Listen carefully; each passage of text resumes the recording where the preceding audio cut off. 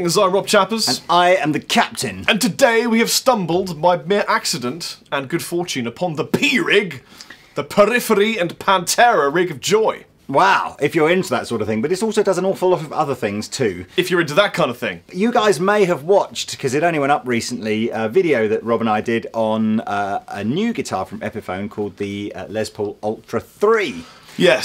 And about 2 days after the Ultra 3 video went up, Epiphone phoned me and said, oh, we've just had a final shipment of the Epiphone Ultra 2 that we weren't expecting. If we do you a really, really crazy low price, will you buy some? And we did a deal and we bought some.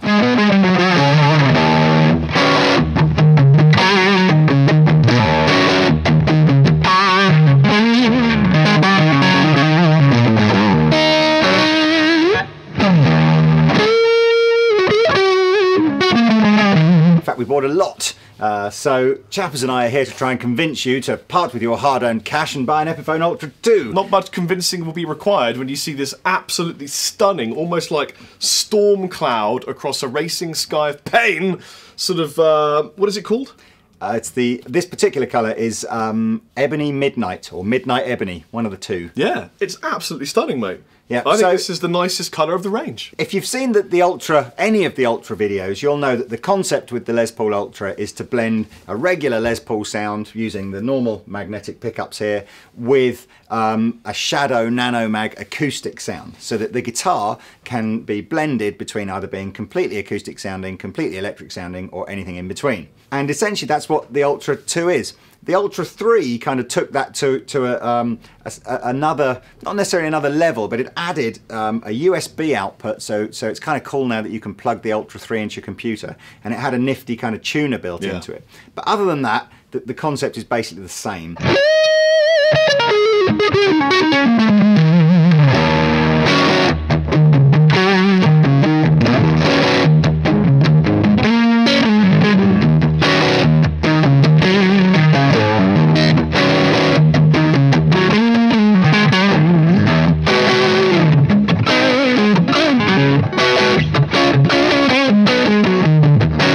So it's the same guitar, minus the tuner, minus the USB. And minus a lot of money now. So the other difference on the Ultra 2 is that we've got gold hardware, which I think really complements these beautiful quilt tops. But other than that, it's the same. It's still a chambered guitar, so it's very light. I don't know if you know, how much lighter would you say that is than a normal? Well, it's about the weight of 3 kittens. About 3 kittens weight. And still using the Gibson designed humbuckers. Still got the shiny back, but the matte neck, which is a great idea. Still got the belly cut here. For fat people like me. Or the pectoral cut. Pectoral cut. Pectoral? Pectoral. It's beautiful. But the wiring on this is a little different. I prefer this wiring. I actually prefer the wiring. This is a lot simpler. You could use this in a gig. The blending of on the Ultra 3, it had gone more towards sort of switching either electric or acoustic. Yeah, which was a little bit cumbersome for me. Yeah. Whereas this is just simple. You just roll in all the volume, or I would do. Yeah. And turn the amplifier on. Yeah. Well, so let's do. We're using, just to give you an idea of the backline and the pedals we're using here, we've got a funky cool new Ampeg model. Ampeg are kind of getting back into doing guitar amplifiers. You probably know they're super famous bass amp manufacturer, but they have made, they did have some super cool amps back in the 70s, so they've started sort of reissuing those. So we've got a little 15-watt amplifier here, which is just a clean sounding amplifier with a bit of reverb. Then we've got a purple plexi pedal from Love Pedal. Try saying that in one go. A purple plexi pedal, which is a sort of like a 70s rock sounding pedal. And we've got a Boss metal core, which is a kind of insane. That's where Chappers was getting his Periphery. Well, this kind plus of thing. this, and especially plus this, gives you the kind of Pantera Periphery type tone. Now, I'm not going to tell you what the price is on the Ultra 2. You're going to have to go to the Andertons website to find out how much the guitar is. But let me tell you, before you buy any guitar from the Epiphone range, go check out how much this is, because I think you'll be mighty surprised at just how low the price is.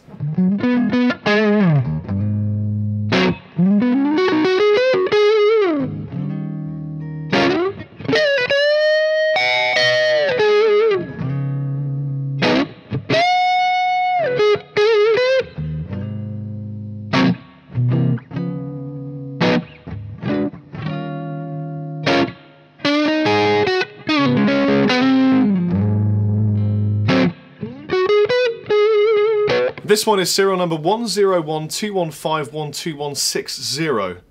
So if you get this one, you're a lucky person because it's absolutely stunning. So let's check it out. So this is the clean sound, and Chappers is going to go through how you would blend from the electric to the acoustic.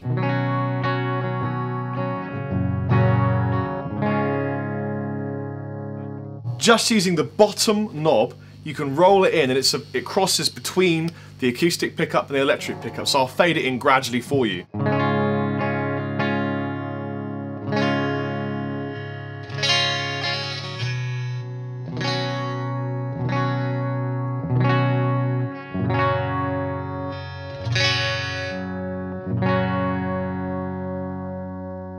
And here comes a close-up of the controls on the back of the guitar for you. So that's where you'd adjust the gain and the bass and the treble for the acoustic sounds. Yeah, really, really simple way of doing it. So the acoustic volume knob is like a blend control, and I think that's really awesome because if you want to go between those kind of clean, twangy kind of acoustic sounds and then the thick gent of pain, you've got it all here. So here's the neck pickup, and I'll fade in that acoustic sound for you.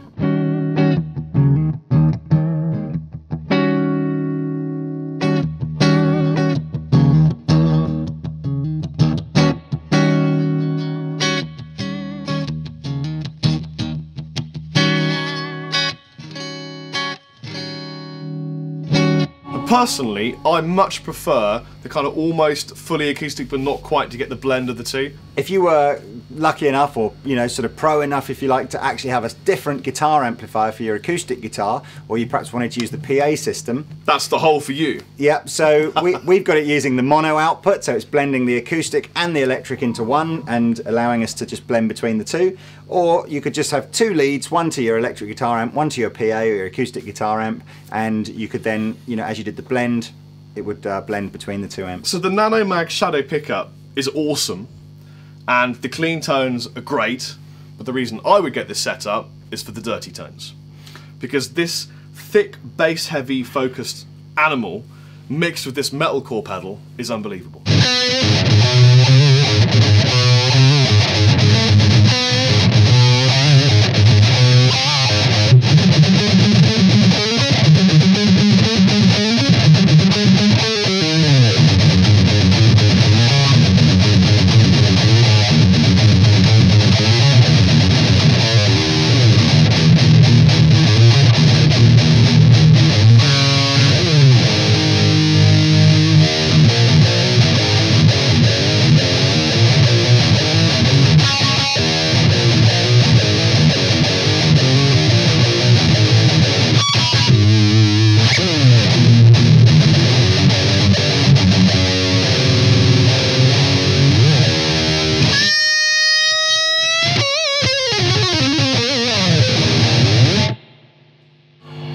That's a metal rig. And now for a slightly pointless section, but he's so good we thought we'd include him. This is Dave from the Rob Chapman Band playing the bass.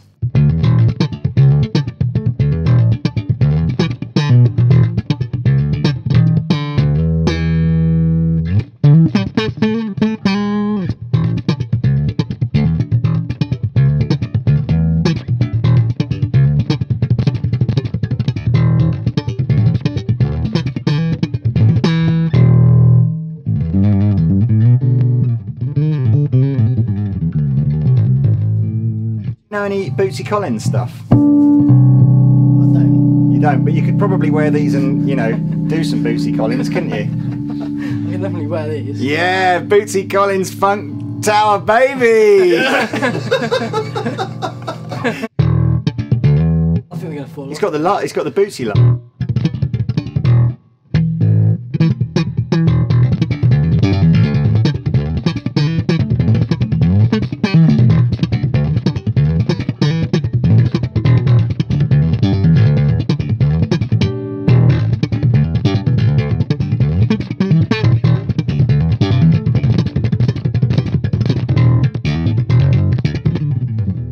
Play bit of grunge.